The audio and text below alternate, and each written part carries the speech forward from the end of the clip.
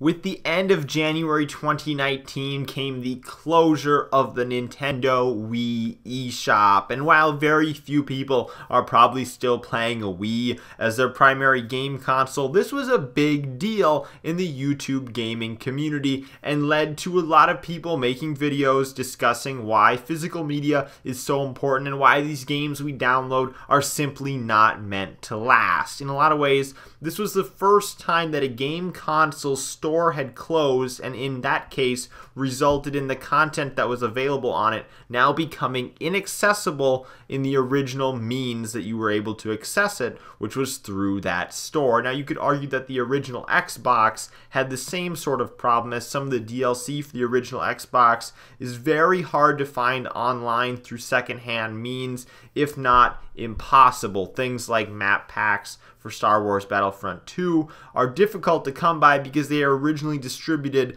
on the original Xbox Live, and there just simply weren't steps taken to back up that data necessarily very well on different websites. Nowadays, though, I think the Wii is very different. You see, the thing about the Wii is all the games that were available on the Nintendo Wii eShop have been placed online. Now, I'm not going to tell you what websites you can find those on. I'm sure you can find it yourself. But the reason why I'm not going to tell you is because downloading those games off those sites would be, technically in a legal sense, considered piracy.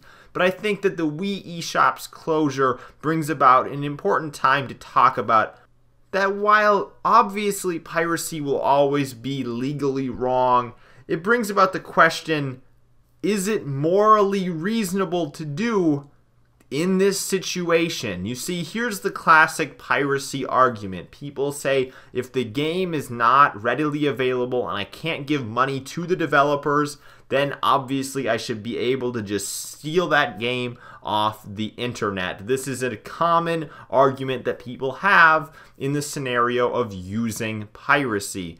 Let's take, for instance, Kingdom Hearts, a game that has been re-released on every subsequent PlayStation mainline platform. You have Kingdom Hearts and Kingdom Hearts 2. They came out on the PlayStation 2. They get re-released on the PlayStation 3 and re-released on the PlayStation 4. If you want to play those games, it seemed like for the last decade and a half, you could walk into any given store and buy a new copy of a Kingdom Hearts game just simply because it's been re-released that many times on each subsequent PlayStation platform.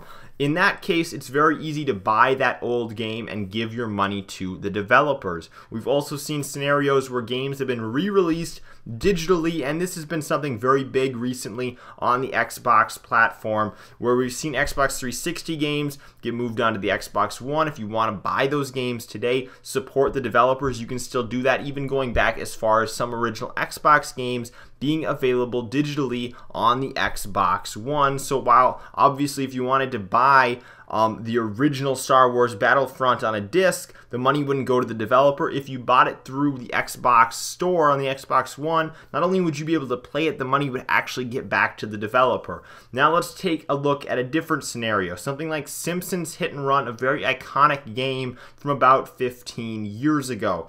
This game is not obtainable on any current hardware. You also cannot walk into a store today and buy a new copy of this game. In other words, there is no way that you can buy The Simpsons Hit and Run and actually have the money get back to the original developer. So then the argument becomes, a game like that, should you be able to pirate that game and feel morally acceptable to do that? And the answer to that argument is oftentimes no, and here's the reason why. You can go on eBay today and you can buy The Simpsons Hit and Run. Now, of course, none of that money is going to get back to the developer, but hey, you obtained the game in a morally ethical way by buying it on eBay. But now we have this strange third scenario that has arisen because of the Nintendo eShop. These games are not only not obtainable by buying them new, the money will not get back to the developer because you cannot buy them new anymore. They're also not obtainable in a second-hand method. You cannot buy these Nintendo Wii eShop games anywhere. You're not going to find them on eBay because they were never released physically for the most part. Maybe there were a few of them that were. But because they were never released physically, you can't buy a copy legally. They're just simply games that it became unobtainable. And they're out there on the internet because people who enjoyed them at the time, and there really weren't many Nintendo Wii eShop games that I personally enjoyed, but some people enjoyed them, or for the sake of just keeping the collection alive, have stored these games online. And it becomes a question, is it morally ethical to download and play those games when there is no other way that you can obtain them? And look, I don't have the answer. Everybody's morals are going to be different, but I think that this begs an important discussion that the gaming community should have. But you think, how could a Wii play a game that you downloaded off the internet onto your computer and copied over? It just seems like it would have a way of blocking that.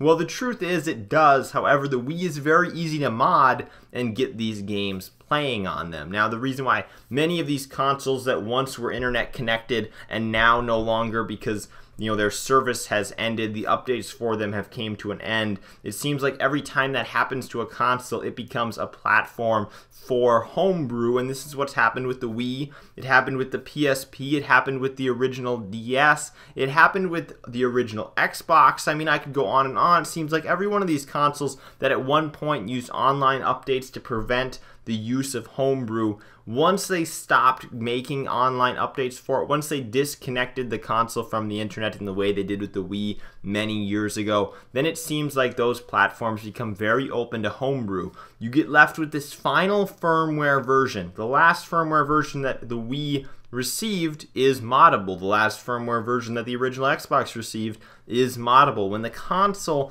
quits getting updates, it becomes very easy to have it stalled in time and have the opportunity for modders to come up with ways to exploit that software. So with the Wii so easy to mod and with the games so obtainable online, it makes me wonder, why do we make such a big deal out of the store disappearing in the first place? If Nintendo wanted to make the money on the games, you would think they would just keep the store alive forever, but it's not profitable for them to do so. So for those of us that still want to go back and play these otherwise now unobtainable games, it just begs the question, is it okay to find them elsewhere and do so when in the end no money is going to get back to the developers, no money is going to get back to the publishers? It's just the only way to play the games. So is it acceptable? I would love to hear your opinion down in the comments section. Like I said, I don't have an answer, and everybody's opinion is going to vary, but regardless, piracy will still be illegal. Thank you guys for watching. I'm Bailey, and I will see you in the next video.